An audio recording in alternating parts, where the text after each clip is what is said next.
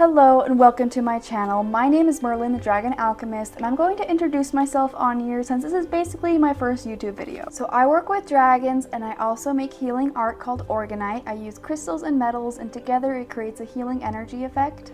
And that actually protects and filters against harmful EMF radiation like the one being released from your phone right now.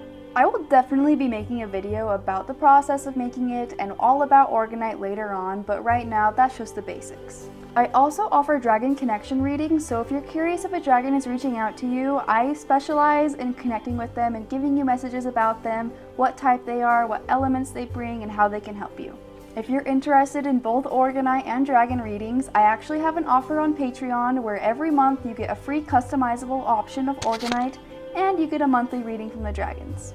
So my plans for this account is to create dragon and orgonite related content because there's so much information out there I'd love to share with you guys, and there's not really that many YouTube videos about orgonite or dragons. So if you guys have any video ideas, I'd love to hear them down in the comments and maybe I can get to them one day.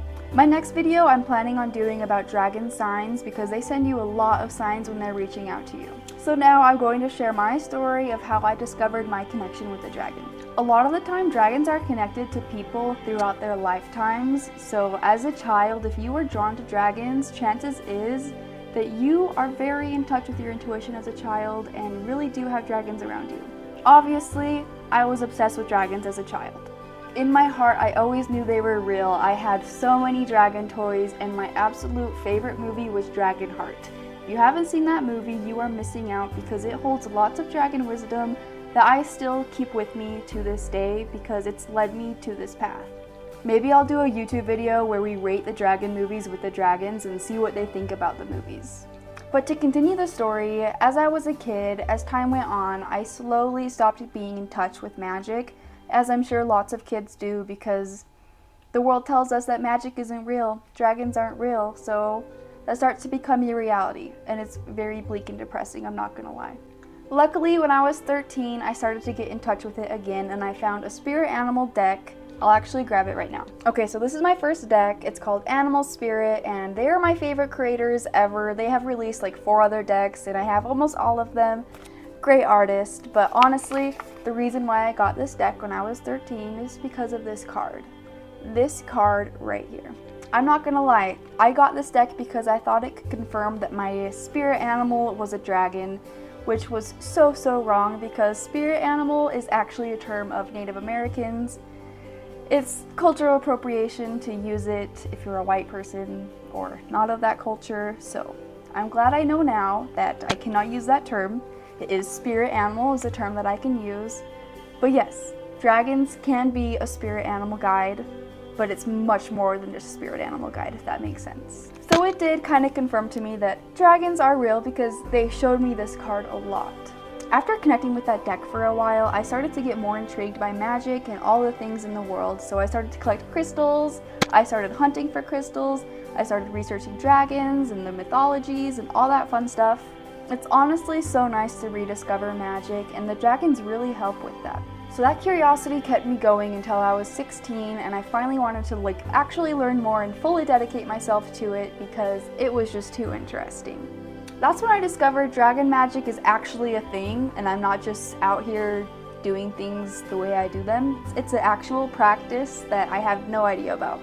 I then learned how much respect dragons require, so I started to really check myself and check my morals and really try to show that I am respectful and I'm just honoring them because I know I have to show my worth in order for a guardian or a guide to come to me. But deep down I knew something was missing and I still waited for a dragon guardian or guide to come.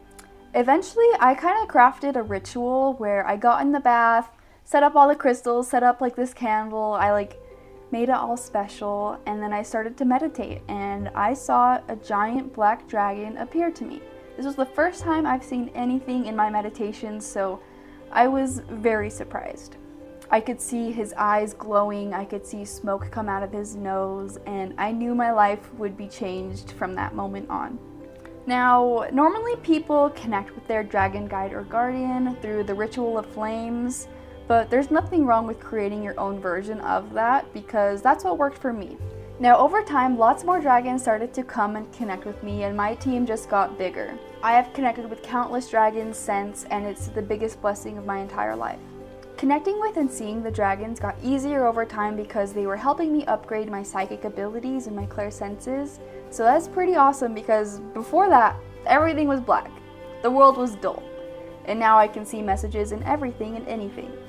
I have connected with countless dragons since, and it's the biggest blessing of my entire life. So eventually, when I turned 20, the dragons offered me to help teach me how to become a dragon high priestess. So I took the offer and I trained with them for a good year. I asked if I could share anything about my high priestess training, and dragons are very secretive. They want me to keep it to myself for at least now. I don't know about in the future. But it was very intense and very demanding and isn't for everyone, and that's okay. It took a full year of training to finally get initiated as a Dragon High Priestess, so I turned 21 a few months ago and I am officially a Dragon High Priestess now. So if you have any questions or if you need assistance, I'm always here to help.